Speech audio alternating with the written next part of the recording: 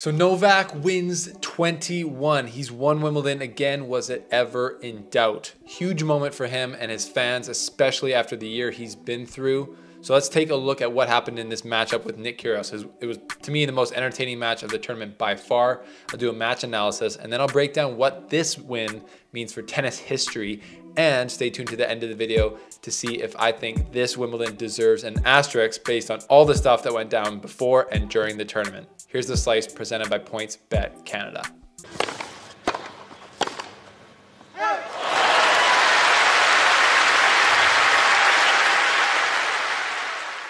So that was an amazing matchup. I tweeted out at the beginning of the final, I said I can't believe I just watched Nick Kyrgios walk onto the court in a Wimbledon final. But that's 2022, and that's the Wimbledon that we had this year. It was an absolutely unprecedented event in so many ways. But one thing happened that we expected, and that is very normal, is Novak Djokovic winning it in pretty not dominant form. He actually lost a lot of sets on the way through it. I think he lost 6 sets total, but nonetheless, a huge win for him. Who was a massive favorite before the tournament started, and he made it through against, honestly, a tough, very tough opponent in Nick Kyrgios today, who played very, very well, who probably would have beaten basically anyone else on tour with the level that he played at today.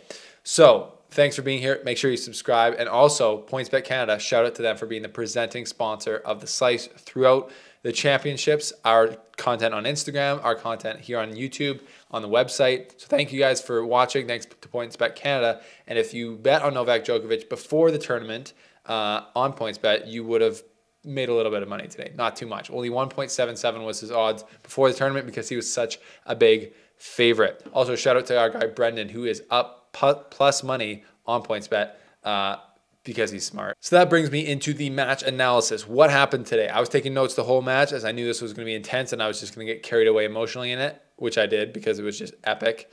Not really epic. That I say that word way too often, but it was a good match. And both guys played at a quite high level throughout most of the match, which made for amazing tennis to watch, really good ball striking. And yeah, that's the type of stuff you want to see at Wimbledon. So that was awesome today. Set 1, Nick Kyrgios served amazing. Novak Djokovic also served pretty good, but Djokovic just could not touch Kyrgios' serve. It was so good, and Djokovic's return was not firing yet. It's often the case, though, when Djokovic loses one of these early sets at Wimbledon or these tournaments, it's because he doesn't serve it particularly well, and he gets broken and then loses the set. But he actually served well in that first set, except for basically one game. Nick took advantage of it. I think it was 2 double faults from Nole, and he got the break and took the set. So that was a great start for Nick. And then in the second set, all stayed normal. It was all on serve, 1-1. Djokovic held, and he won a couple long rallies against Nick. And then Nick decided, for whatever reason, to get mad at his box for not being in the match enough. And that carried on into the changeover into the next game where he was serving. He was still mad at his box the entire changeover, even though he's up a set. And then he got broken in that game because he was upset, didn't serve great. And Novak Djokovic started to key in on that, and that just got him into the match. So mind-blowingly bad choice of mental game from Nick Kyrgios, but that obviously, what did we expect? We knew he was going to blow up at some point, but when was he going to do it? When he got down? Nope, it was actually when he was ahead, and that helped him get down. So that was a tough one for Nick Kyrgios and the viewing audience in set 2. And set 3, it was 4-all, 40 love for Nick Kyrgios on his serve.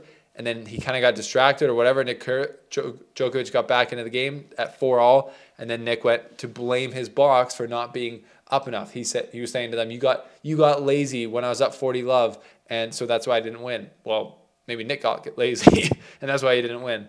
But that again gave Djokovic energy, got Nick distracted, and then he got broken right there. Set 3, Novak Djokovic. Are you noticing a trend here? So thankfully for tennis fans, I tweeted, is that Novak or Kyrgios was able to regain his mental fortitude to play the match out. And in the 4th set, we had some really high-level tennis. We got all the way to a tiebreaker, and then Djokovic's return just took over and was too good. So very high-level match from Djokovic. He was locked in. I was thinking before the match, Novak is going to do what he had to do against Federer in 2019 when he promised himself before the match that he will not get emotionally rattled. He did get a little bit emotionally upset at different line calls going his way, but he was up for the final 3 sets, so he didn't really get down or need to get down too much. But he played at a very high level the whole time, served well, very high level first or percentage throughout the match, 63%. Decent, won 82% of his first serves, though. That is very, very high, and took 2 of the 4 break points he got. And that's all he needed to get through Nick Kyrgios. If I was going to give 3 stars to Novak Djokovic for what helped him win today, the 3 stars would be Novak's return. In the second set, especially, it really showed how much better it got from the first set. And the third set and the fourth set, it was all really good and just put pressure on Nick Kyrgios over and over and over. And that's why we saw him, for the most part, crack. Nick Kyrgios' mental game really allowed Novak Djokovic to get those breaks, though, especially in sets 2 and 3 when those breaks happened. You got to wonder, I tweeted out I was like, Djokovic has been super solid to get into these games, but you got to wonder what even like a top 100 player's mental game would do for Nick Kyrgios here. Would he have gotten broken? Would he have found a way to break?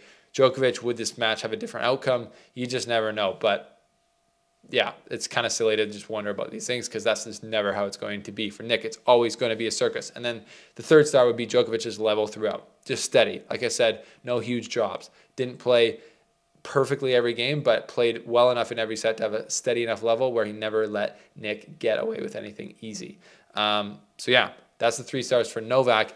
And that's the match. It was crazy. One of the funniest things I saw was to have Nick Kyrgios berating his box as he does, getting mad at them, swearing at them. And then like Kate Middleton and her son sitting right there in the box, and her son probably hearing all these words that he'd never even heard before. And she just, that contrast of classes in Europe, I really like that.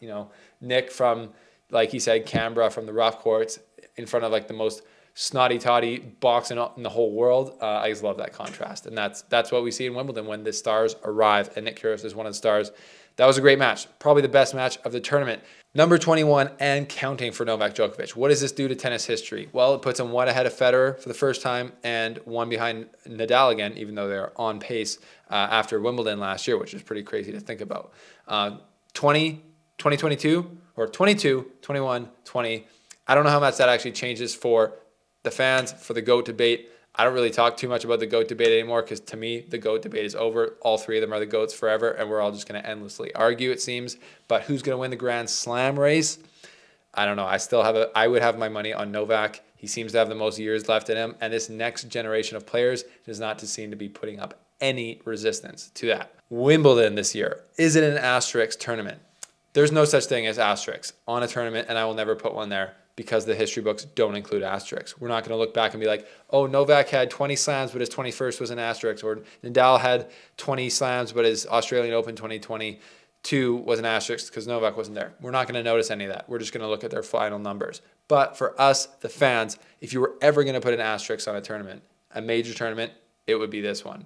For the last 20 years, I haven't watched a tournament, a major, where I've been so excited for it to happen, and then the news come out about Russians not being able to play, Berrettini and Cilic having to pull out because of COVID. And at the end of it, you're just kind of disappointed. You're looking at this tournament and saying, not all the best players are here. That's what the majors are for. It's not even one of them is missing. 2 of them are missing. It was 4 of the top 10 players weren't there, and probably 5 of the top 10 contenders. So in my opinion, it was just a really lame Wimbledon, and that sucks for us, the fans. It doesn't take anything away from Novak Djokovic's win, number 21. He got it. We expected he would. And if all those guys were there, he would still be the massive favorite to win. Let's be honest here.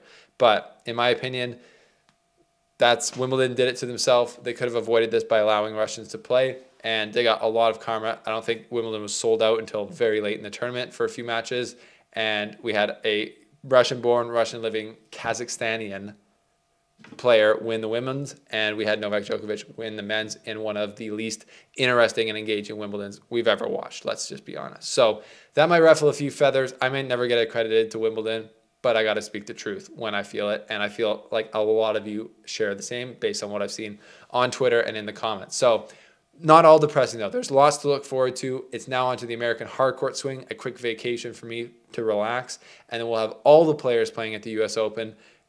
I hope that they let Novak Djokovic in there in the U.S., but we'll learn about that later. But it should be an amazing U.S. Open and hardcourt swing up in the U.S. and Canada, and I cannot wait. So thank you guys for watching the slice during the fortnight at the championships. I'm Stephen Boughton.